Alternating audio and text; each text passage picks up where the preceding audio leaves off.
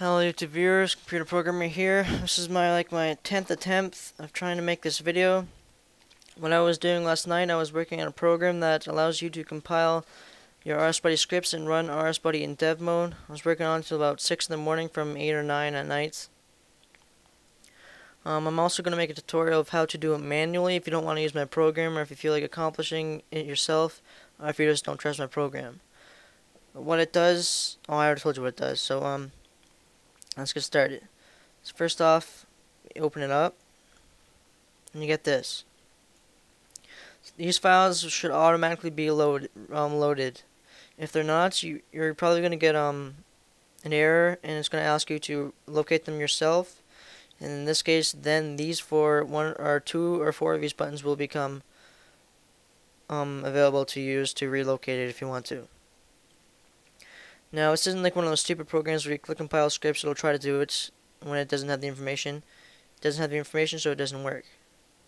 Same with this button, but I spelled located wrong.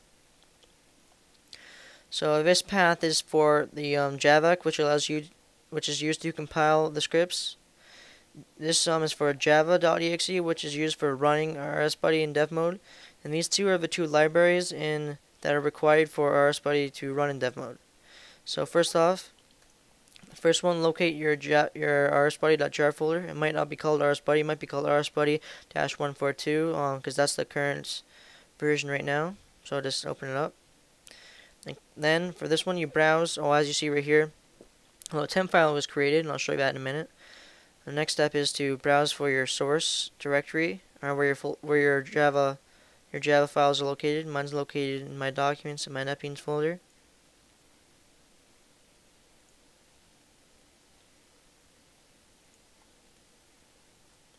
Right there. Okay. Now you're probably thinking, are you gonna have to relocate these files every time you start it up? Well, let's find out. Now, what this file is for is going to answer that question. It stores those files that you located in this XML file. You see right here, this is where my jar is located, and this is where the script folder is located. So now if you were to start it up again, the program is automatically going to load what's in the XML to folders here, or the text boxes here. And let me go to my source file. Now what you do when you click compile scripts is it's going to delete all the class files, not the Java files, the class files. I see right here the date or the time is 5:51, 7:20, 7:20, 5:55. Click compile. It's going to delete them, and it's going to rebuild them again. This is 5:55 for all of them. Now, what I'm still working on is having another window show up, showing you the errors. If you get any errors while compiling, that's not gonna be too hard. I could do it, but I just want to release this right away. And that's that. Now, I should close this first. Now click Run RSBuddy in dev mode if you want to run it in dev mode. Little command prompt window is going to open.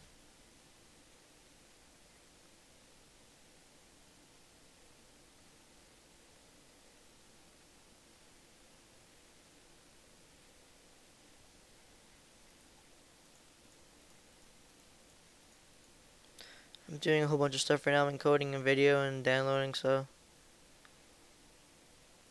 here it is. And so you'll be able to tell if it's RSBuddy in dev mode, if it'll say this at the bottom. Now, I'm just gonna, for the sake of the video, I'm gonna delete these two accounts. When you go to run, and if it's your first time running in dev mode, you might get this error: no accounts found. Please create one before using the bot. To do that, this one will automatically open. If it doesn't, go to Edit Accounts. Go to add, and just type in some random shit, just like that, and click OK. You don't have to add a password if you don't want to, or a PIN, but make sure you do not add your real username and password. And click Done, and click Run. Now you're gonna see if nothing's here, There is something here, but I just forgot to rename it or put a name in the name because I just quickly made this because the other file wasn't showing up. But if nothing shows up and you do have files, go to select path and browse to where the source file or your source directory is, which is the same directory that you located right here. And right here, click select path, sources. This is right there. It's probably not gonna look that when you select it. Oh, it is here in this case. Click select path. Then you're gonna see your script file. But before you run it, you might want to log in first because if you run it before logging in, it's gonna try logging in as this account, and it's not gonna be a password, and it's probably not even a real account. So log in first, but basically this script is just open GUI, and apparently I get some errors for the script. Let's see what error it is.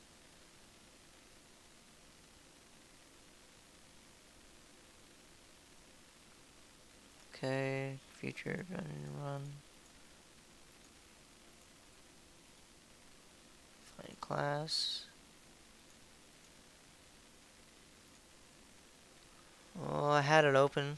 Well, apparently I got an error running it. That's okay. I didn't add anything to it. All I did. Oh, I know what the problem is.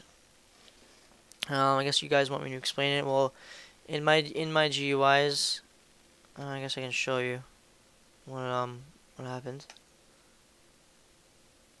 I'm just gonna pause it because this takes a while to load. Okay, yeah, the problem is this. It says JDesktop. It's not supposed to say that at all.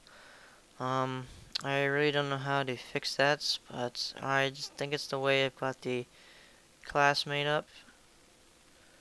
But that's why that's not running. But that's basically what my program does. I will have a link in the description of where to download it. And yeah. If you have any other questions, comments, requests, or anything like that, just private message me or put request in the comments section down below, and I'll try to help you out. Thanks for watching.